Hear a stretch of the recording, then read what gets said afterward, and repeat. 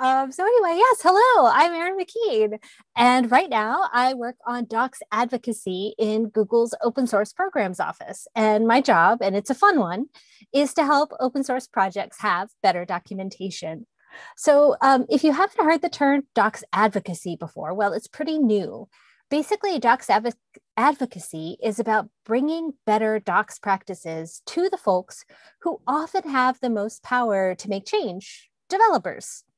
And that could be whether you're creating good docs yourself or helping other people make good docs, or by just creating a culture that enables and values good docs. And so way back in the dimness of time when I first started to code, I saw this quote at the beginning of the Perl Camel book from Larry Wall. And basically this quote really has stuck with me all these years. But I think that encouraging these three great virtues of a programmer, laziness, impatience, and hubris, when I see lazy dev, I read that as you don't want to expend effort just for the sake of expending effort. You want your work to have results. And when you're impatient, that means you want to see results quickly. And you have hubris because you believe you're capable of doing what you want or need to do. And so if you would prefer more positive words, you could replace those with efficiency, zeal, and confidence. But I think that a lot of this effort should be put towards documentation, even if you're lazy. Why docs? Well, I think we all know that docs are important, but sometimes I think people are surprised by just how important documentation can be. So for example, in the TideLift 2019 survey, 72% of the developers surveyed said that established policies and documentation was a key decision factor when choosing open source. And 93% of developers surveyed in the GitHub 2017 survey said that incomplete or outdated documentation is a pervasive problem in open source. Now, I'm focused here on open source because that's what I work on, but I cannot imagine that closed source software has less of a need for good documentation. And lack of documentation was the top reason that devs gave for deciding against using an open source project. And that was in the DigitalOcean 2018 survey. So survey after survey shows that developers care about docs and they make choices and decisions based on documentation. So why don't we have better docs? Well, for one thing, I don't know the exact ratio of devs to technical writers across the industry as a whole, but it's nowhere near 1-to-1. So I would be surprised if there were even as many as, a tech writer for every 3 devs, which means that if you want docs as a dev, you're more than likely going to be working on them yourself. But hubris, remember? No problem. You've got this. I think that as devs, the first thing that we always want to do when we're attacking a new problem is to figure out what's the right tool. And there's a right tool for every problem. And in fact, you can think of docs as tools that solve problems. For example, we talk about docs just like, oh, docs is one big thing, but there are at least 4 different types of documentation, and different kinds of docs solve different problems. So Daniela Prachita, in his 2017 PyCon Australia talk, laid out this framework of the 4 types of documentation. So how-to guides, tutorials, explanation, and reference. And you should choose which of these docs tools to use based on the problem you have and the job you need your docs to do.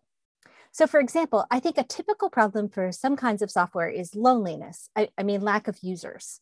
And I'm going to assume here that your code actually runs, does the thing it's supposed to do, et cetera, so that the problem is really that users can't see the utility of your code, of your software, of your project. And I think the docs tool to solve that problem is a how-to guide at first, preferably something quick that solves a real problem that actual human beings have.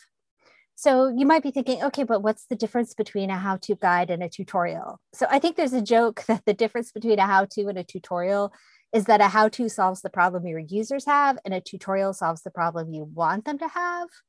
But really, jokes aside, I think of a tutorial as how to learn the preferred way to do something. Once a user has bought into the idea that your code is useful and has played around with it a little and seen that it can solve a problem and has patched the leaky boat of their own project with your how-to, A tutorial helps them develop the mental model to contextualize everything that your code or product or project is capable of. A tutorial has more surface area than a how-to. It allows for more extension or more scale. If a how-to is a recipe, then a tutorial is one of those cooking classes where you learn how to make like a 6-course meal. Um, a tutorial solves the what now problem.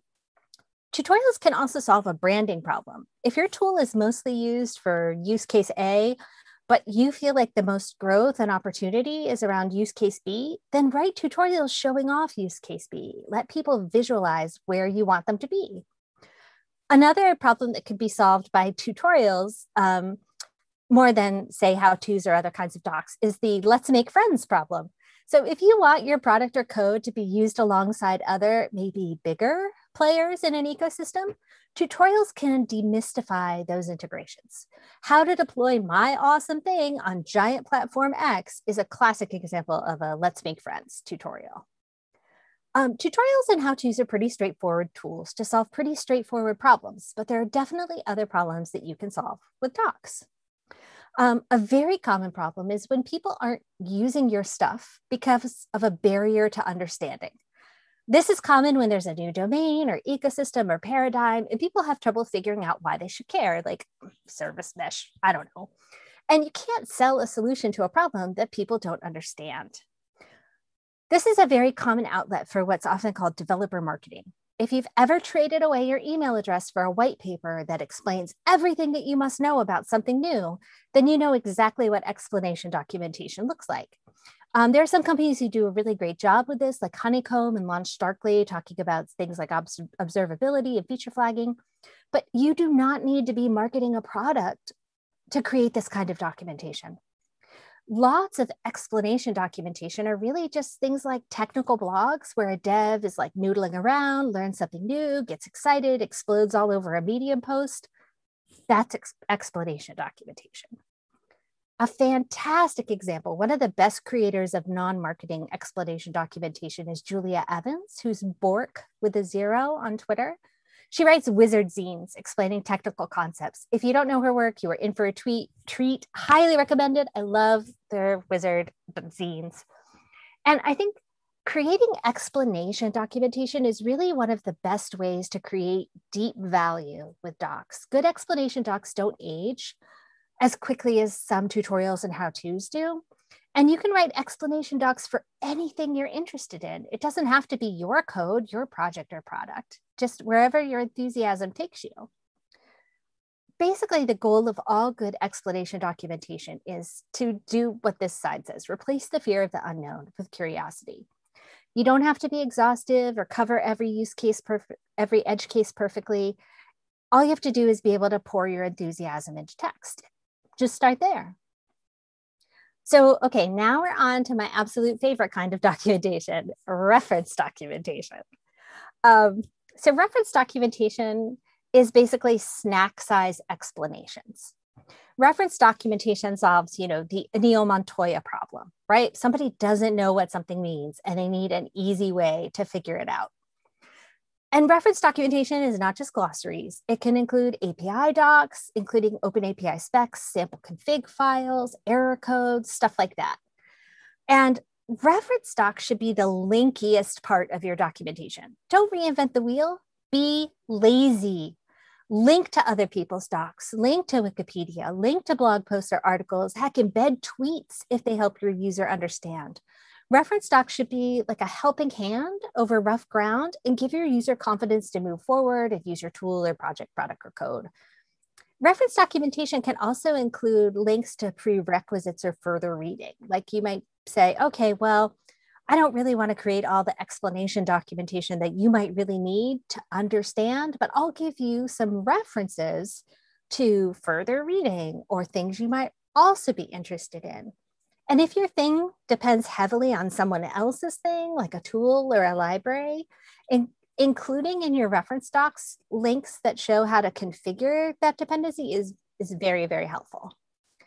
Do not have your reference docs be where your warnings go to die. If something is going to implode or explode or spontaneously combust or turn into a giant pile of wriggling spiders, if something's not configured correctly, that information definitely belongs where it's needed at the point of use.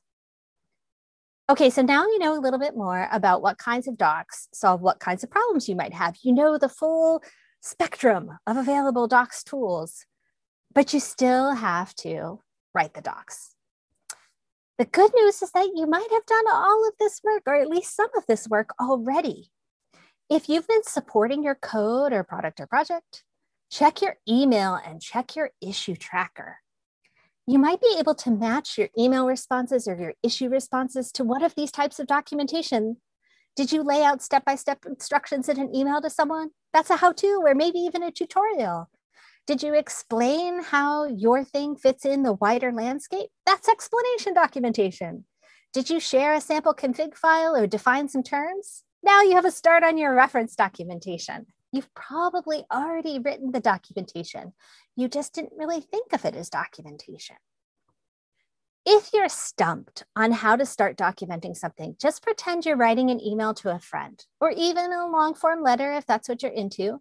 Tell them why you made the thing, what it's for, what they should watch out for, the rough spots, and what you want your thing to grow up to be.